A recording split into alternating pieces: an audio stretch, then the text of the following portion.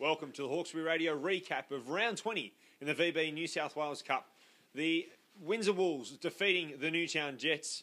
Sam, it was a pretty evenly matched first half until a bit of Etu Nabuli brilliance saw Travis Robinson score. Yeah, it was a good try, Murray. He made a mistake there 2 rucks before that, and then when Windsor got the ball back, it was a beautiful try. It was Blake Austin over the top to Nabuli. He flew down that sideline there. He stepped inside. Travis Robinson does what he always does, backed up beautifully, and the Windsor Wolves scored a beautiful try under the post. And it was, that you could see the Newtown heads there. They dropped after that. It was just that the Windsor Wolves, they really got their tails up, and they just kept rolling on.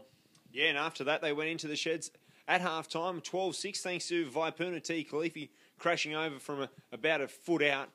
Nick, the next 20 minutes after half-time were pretty good. The Wolves putting on try after try. Oh, exactly right. That was just great stuff by the Windsor Wolves. They came out of the second half like a man possessed. They were that good. Blake Austin led him from the front. A man that was injured for how many weeks? He was out for 14 weeks, came back to play his brilliant best. And also Luke Capewell, halfback. He's showing why he should be in the first grade squad. But they were really good, the Windsor Wolves. Yes, the Newtown Jets scored those 2 tries late in the second half. Garth Brennan wouldn't be happy with that, but still good steady leading into the future for the Windsor Wolves. I think we unearthed a bit of a talent tonight. Kieran Mosley coming off the bench to play a really pivotal role. Oh, yeah. How good was Kieran Mosley? He showed how good of a player he will be. And look, can't wait to see him develop as a player. Who knows? He might play for the Windsor Wolves leading into the end of the season or next year when Penrith retake the first division side.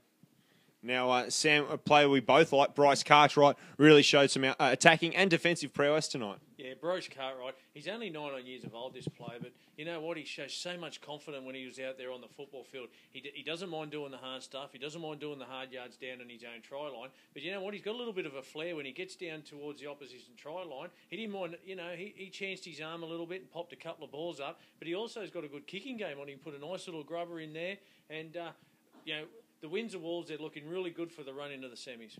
Thanks, Sam. Thanks, Nick. That's all from us here at Windsor Sporting Complex. We'll be back here next week as the Windsor Wolves take on the Newcastle Knights.